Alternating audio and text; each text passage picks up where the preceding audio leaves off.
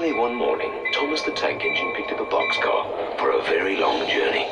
But as they made their way down the main line, Thomas realized the boxcar was rather... Oh, what's the word for it? Hey! Hey, Thomas the tank engine! Hey!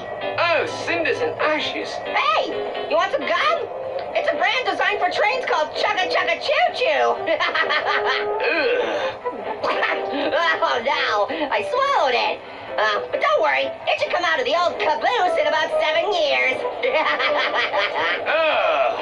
On and on they went, through hills and valleys, over bridges and through tunnels. Echo! Echo! Echo!